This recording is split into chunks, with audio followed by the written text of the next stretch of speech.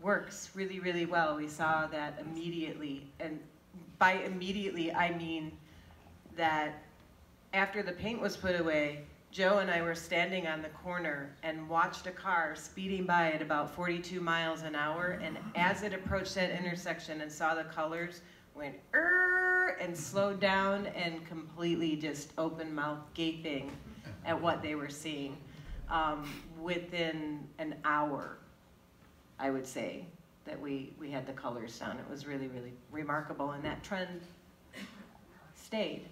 So how did the design idea come about? That's probably the most least interesting question to ask an artist, because we don't really have an answer. The inspiration came from Joe, who said, we would like to get some ideas from people in the neighborhood on what you would like to see, and the only requirement is that we want a beechwood tree. And I tried to design something with a beechwood tree and said, this is an intersection that's somewhat symmetrical and a tree doesn't work. So we came up with this, and it happened fast. There were 7 days between the time Joe put out the call for design and the day that this was actually painted. So I, over the weekend, sent a very, very rough sketch. It was literally made with crayons that were on my table that are my kids' art supplies, I think, and sent it over and gave them a few different ideas. They said, looks great, develop this one. We did that. Within 24 hours, I was introduced to Mike, and then we did the math and figured it out, and within another day, I was oh wait, then we freaked out about the numbers, right? Because it was something like 42,000 square feet, and we were like, no way. That's huge, right? So don't say that to the city. Oh my goodness. So we looked at the numbers like 4 times, and they were right every time we ran them. So then I ordered something like 80 gallons of paint or 80 buckets of paint and a lot of supplies, and put together a plan, and that was it. Really, that's all it took. It's worth reinforcing. Piece of cake. No, this guy's the rock star and the hero in all of this. So Joe tends to be humble, but I didn't know until I read the newspaper stories that there were 90 some odd submissions for this. And what I've heard over and over again is that this was picked because of the neighborhood involvement, and Joe inspires so much of the vital neighborhood community there, and it's very, very much appreciated. So thank you, Joe. Great. I'm going to turn to Monique just for a moment. Your family was very close to this intersection, and as I understand it, your kids participated in a lot of the activities that day in the makeover of the intersection. And I think one theme that came out throughout the film and throughout a lot of conversations, how much of this is focused on making our community safe for our children, for other people's children, so that they can enjoy the life in the street the way they need to. So what was their reaction to this effort? And all of a sudden, there's just this whole big project going on, and has it changed kind of what you've seen, how kids are interacting with parts of the neighborhood, and yeah, just speak a little bit to that, into their experience with this.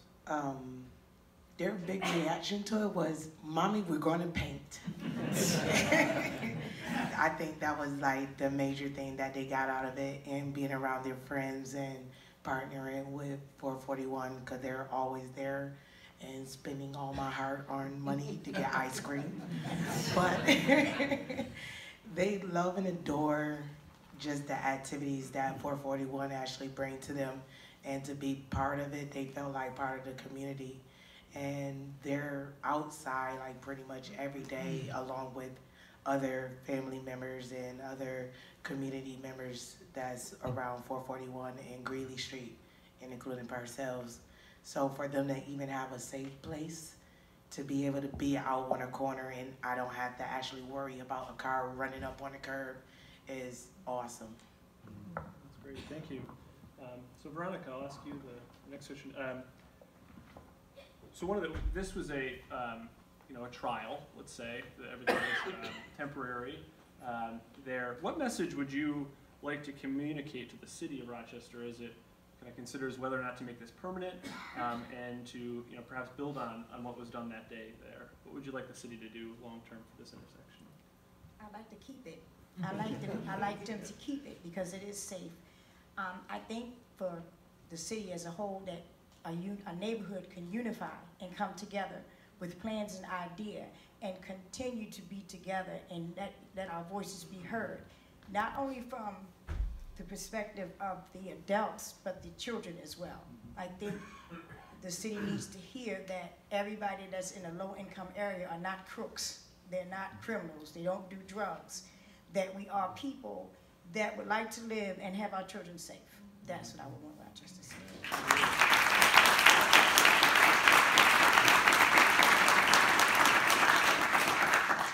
So, John, I'm going to give you the next question, and then we'll turn to Joe.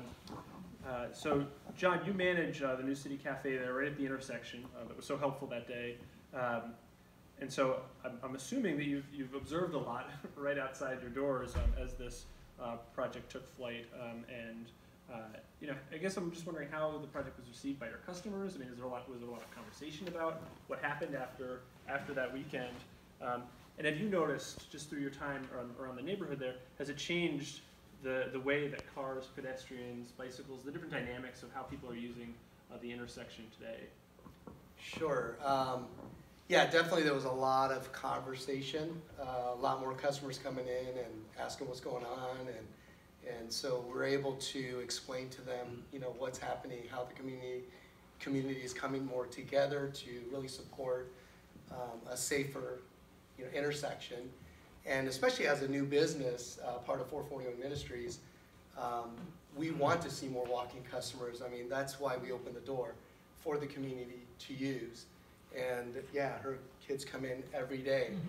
And when I used to work there more, I've changed my role now, but to see them every day run, especially when they're riding their bikes and getting to that corner, I lose Josiah once he passes the door. And I'm always concerned, is he stopping at that corner? And because previously we see a lot of people taking that corner very fast. So yeah, I think my personal observation has definitely been, it's definitely helped. We do see people, I mean, if everything did get raised up, I think it would make even a more huge impact. And as a business, we want people to know where to park, where is a safe place to park, and for our volunteers that come. So as things get established better, and there's actually marked parking spots and things like that, I think it would even make things even more safe. People know and are aware, and if there's a bike lane possibly, we would get even more traffic. So just on the business side of it, it sounds great.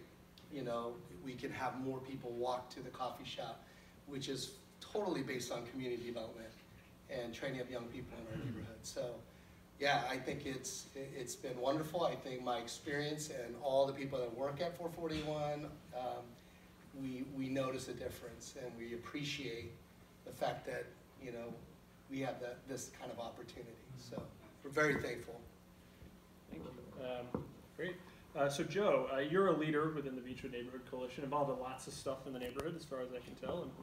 And I'm just wondering, sort of, both your impression of how it's been received by the community, and has anybody said like, man, that was a really bad thing that we did in this neighborhood? I mean, has it been universal approval for this, or is there anyone that's saying to you, it was really a lot better before we did this project here? Is there anyone kind of pushing back, or has it been pretty much a universal support for this project?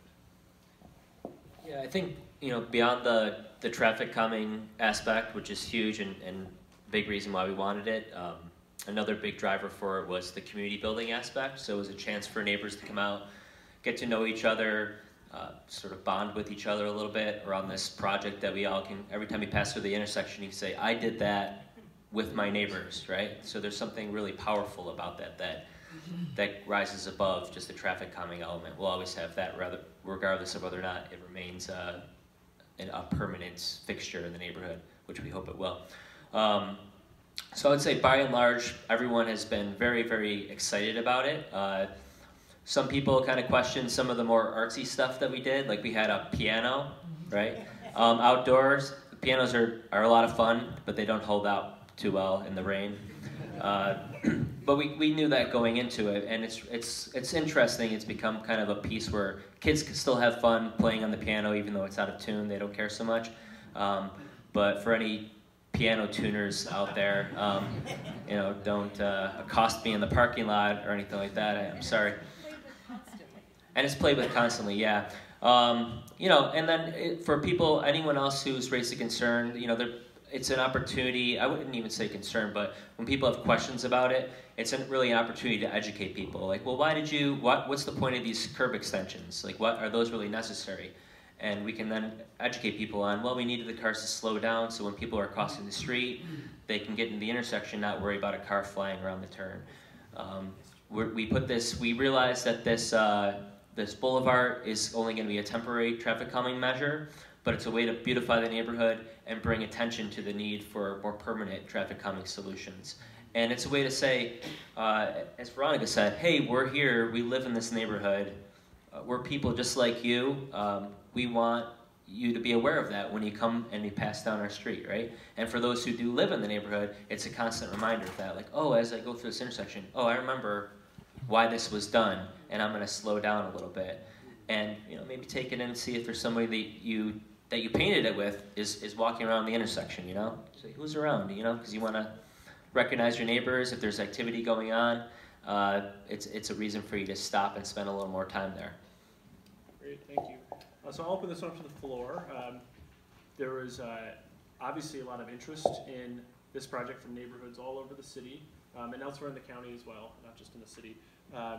What did you guys learn from this process, whether it was the day of stuff or the kind of planning, participation, engagement? What did you learn from this process? What advice would you give to other neighborhoods as they try to do something similar or something that really meets the needs of their particular community and neighborhood? What would be the one or two pieces of advice you'd give to others?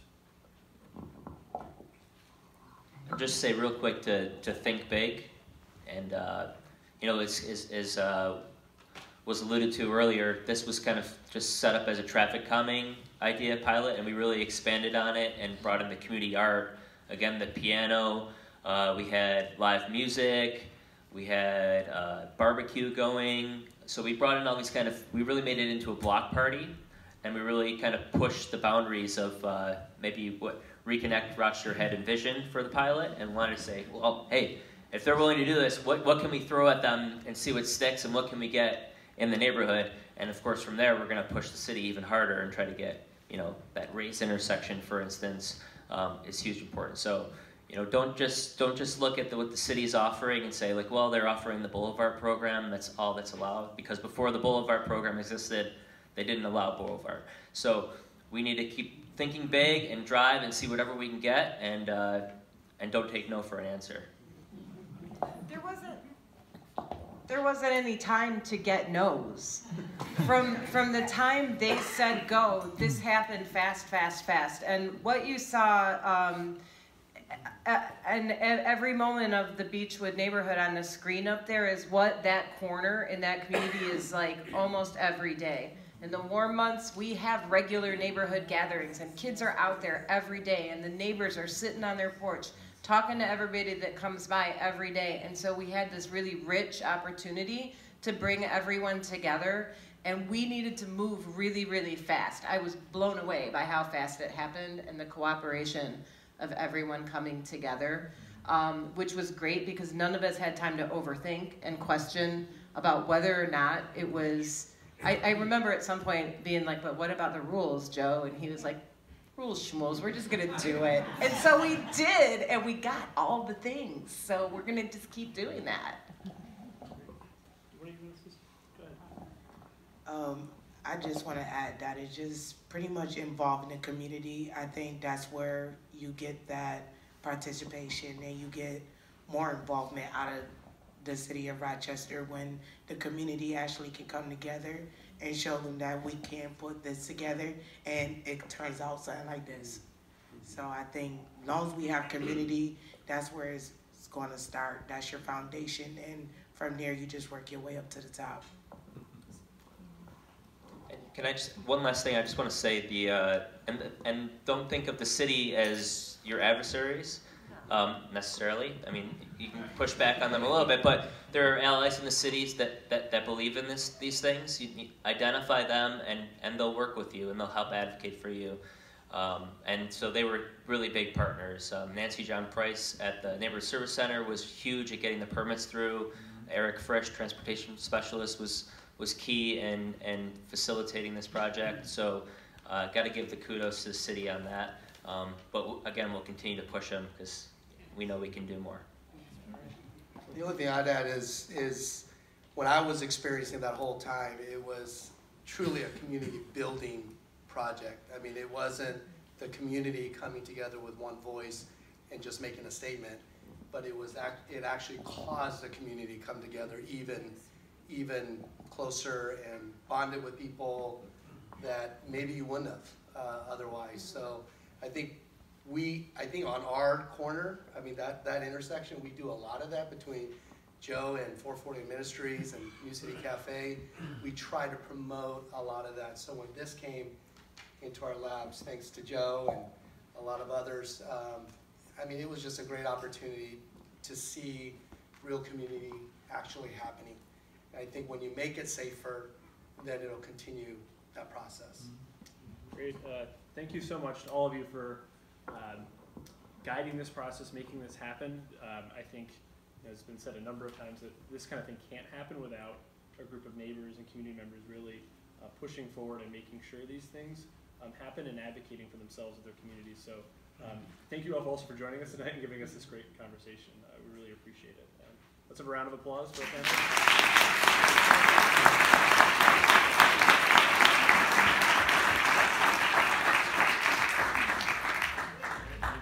And next up, we have Mike Bolger from the Healthy Kids Coalition at Common Ground Health, who's going to give us an introduction to the Drive to Be Better campaign that we saw some commercials for earlier